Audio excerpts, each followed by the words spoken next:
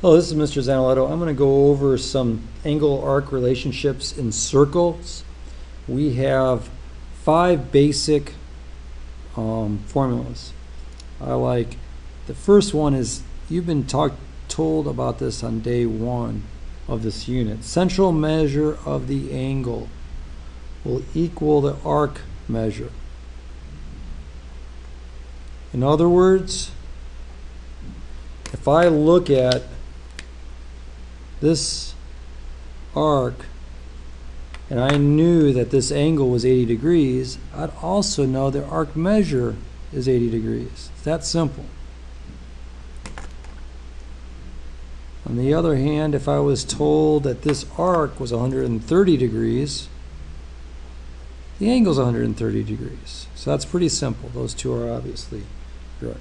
Now it gets a little more complicated. Inscribed angles, the measure of the angle itself is equal to half the arc.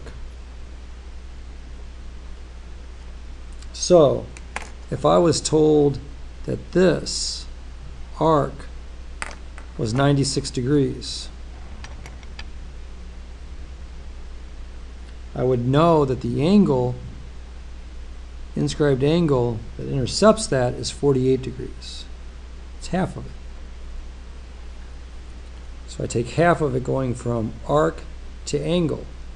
On the other hand, if I was given the angle measure and I was looking for the arc here, if I was given the angle of being 78 degrees, I know the arc, the arc measure is going to be twice that's going to be 156 degrees.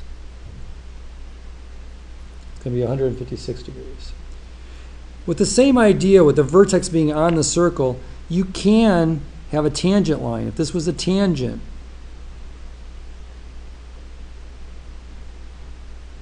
and you have an intercepted arc here, if we were told that one or the other, if I was told that this was 144 degrees, this arc is 144 degrees, then I know this angle is half of that, 72 degrees. So that's a possibility, using this measure of 1/2 arc. It's all about the vertex being on the circle. Flipping over to the other side, I have some examples here. If it's outside, this should be, if it's outside, we're going to take the difference. So if you got one of the original mistake here, the vertex, if it's outside, it should be the difference of the two measures, meaning that the measure of the angle will equal 1/2 the difference, the larger arc minus the smaller arc. So with that in mind, if they gave me these two arc measures, if they gave me this to be 20 and this to be 80, let's write those in. If this is 80 and this is 20, then I take the difference and take half of it. 80 minus 20 is 60. Half of that, that means that this angle must be 30 degrees.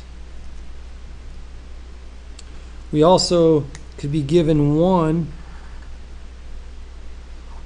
of the arcs and the angle. If the angle here was 52 degrees, and I knew that this was 132 degrees, if I want to find that inside one, I go ahead and force it into this. This is the larger arc, so I'm going to say 52 is equal to half of 132 minus x. Double both sides, and that gets rid of the half. You get 104 equals 132 minus x. Bring the x over to this side, subtract 104, and you should get 28 degrees. And you can write that out if you wish. Stop and do that. But that's going to be 104, you get 28. Add x to both sides, you get x equals 28. Now, vertex in. If the vertex is inside the circle, we have a measure of the angle will equal 1/2 the sum of the two arcs. Arc plus arc, the two intercepted arcs. So, if we have these as our intercepted arcs, and we were told one was 72 and one was 36, we add those together, we get 108. That's going to be 108. Half of that's 54. So that means this angle is 54 degrees, as well as this vertical angle is 54 degrees. So those two are both 54 degrees. If they gave us, just like earlier, if they gave us this being 100 and this being 65 degrees, what is this? Well, we do the same thing we did before. The angle measure is 65 degrees. We plug in 1/2. That's going to be 100 plus x. Double it, you get 130 equals 100 plus x. Subtract 100 from both sides, and now we know this is 30 degrees. So we have all that going on. If it's outside, if we subtract. If it's inside of the vertex, we're talking about the vertex here. The vertex is inside, we add. The last thing I'd like to look at is quadrilaterals that are circumscribed. That means the vertices are on the circle.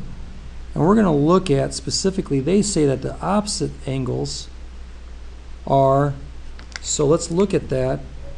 If we have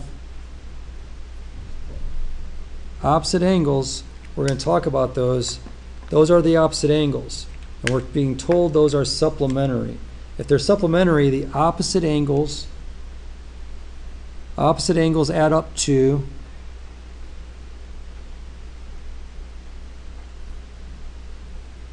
180 degrees. So, if they told me this was 90, the supplement to that is 90. These two now add up to 180. If they told me this was 104, these two add up to 180. That makes this 76. Here we also have, if this was 86, take that away from 180, we get 94. This is 94 degrees. Those are supplements to each other. And last, this is 104 degrees. Opposite one would have to make it supplement, add these up to 180, so that makes this 76 degrees. And those are the basic rules for angles and arcs. We have inside, add the sum, add and take half. Outside, we subtract and take half. We know outer.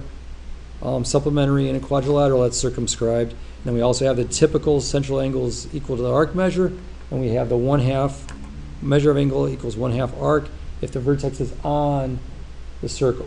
The vertex is on the circle. Thank you, and we will follow this up with some examples.